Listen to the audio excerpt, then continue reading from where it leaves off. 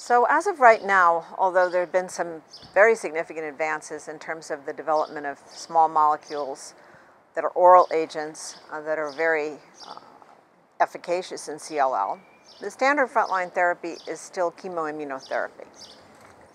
And in fact, chemoimmunotherapy produces some good results, particularly if a patient is young and or fit enough to tolerate FCR. We know that the median progression-free survival is about 5 years. So these are very durable remissions. Of course, the short-term toxicity is myelosuppression and infection, and then potential late toxicity, which is rare, but is obviously very serious if it occurs, is treatment-related MDS or AML. So there are downsides to chemoimmunotherapy. We now have 2 oral agents that have been approved, both in the States and in Europe, for CLL. That's ibrutinib, the BTK inhibitor, and idelalisib, the PI3K delta inhibitor.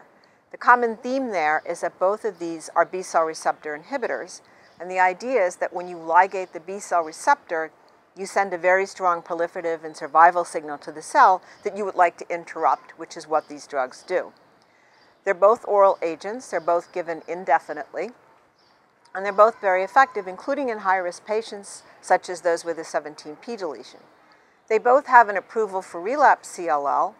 In addition, ibrutinib has an approval for the frontline treatment of patients with CLL and a 17p deletion.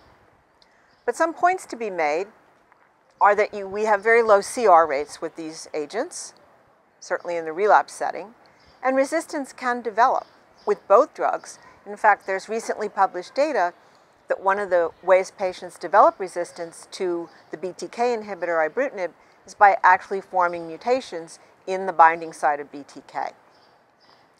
So with low CR rates and resistance developing, I think a clear way to go in terms of further development is combination therapies. So we could potentially improve our CR rates and the durability of our remissions. There are many new second-generation BTK, SYK inhibitors, and PI3K inhibitors in clinical trials, and there are other novel agents that have different mechanism of reaction, such as ABT-199 or venetoclax, which is a BCL2 inhibitor.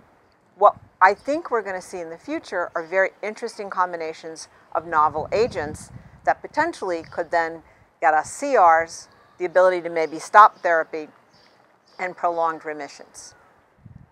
So are we ready to throw out chemoimmunotherapy? Not so sure.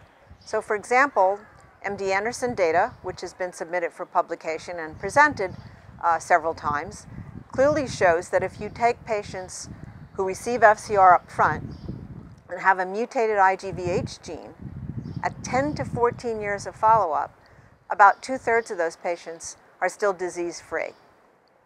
They're now going back to try and collect MRD data on those patients, and in fact, anecdotally, some of them are MRD negative. Are those patients cured?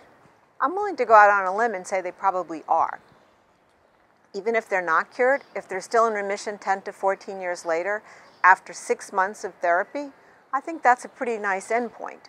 So I'm not so sure we're willing to throw out chemoimmunotherapy too quickly, at least in that good risk subset that may have a cure fraction with FCR. So it'll be very interesting going forward to see how good the novel combinations are and whether we can supplant chemoimmunotherapy even in the good risk group of patients with a mutated IGVH.